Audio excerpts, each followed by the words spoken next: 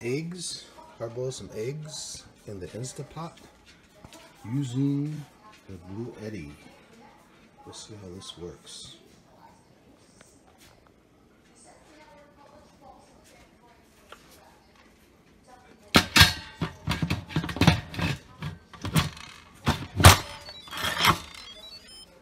Alright, got that in there. Now, I'm going to hit the pressure cook. 6 minutes. That's it. We'll get on here.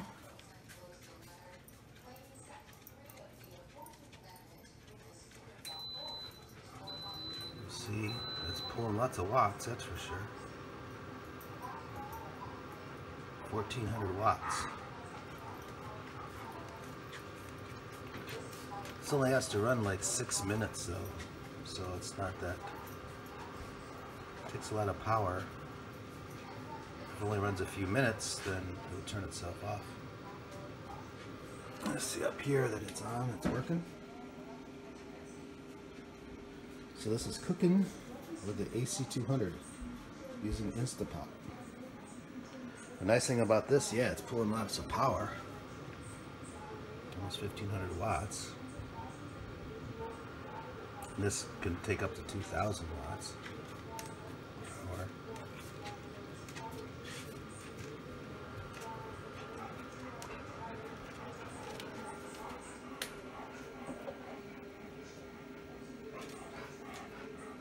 Okay, so that's about it. Okay, so the Instapot heated up, now it's shut down and it's timing down. And down here you can see that it's not pulling any power now because it's turned itself off.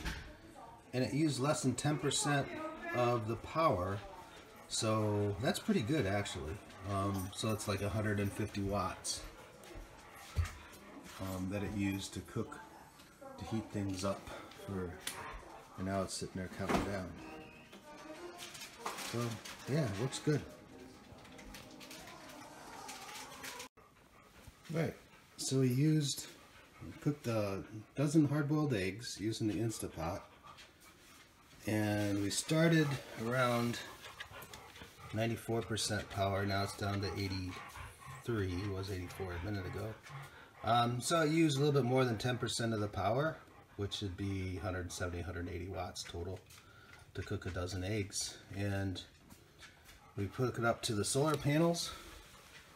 It should put out around 300 watts per hour. So we could probably charge this thing back up in about half an hour for that energy that we use to cook our eggs. So we're going to look into different ways, different appliances that we can use and the power usage.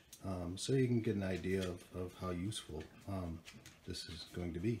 And I think this is incredibly useful. So now I'm going to enjoy my eggs that I cooked with the Instapot and the Bluetti AC200. Again, you use like 170 watts to cook the eggs up. And the reason why is because the Instapot doesn't run for very long. It runs hot, but it heats the water up or whatever it's cooking.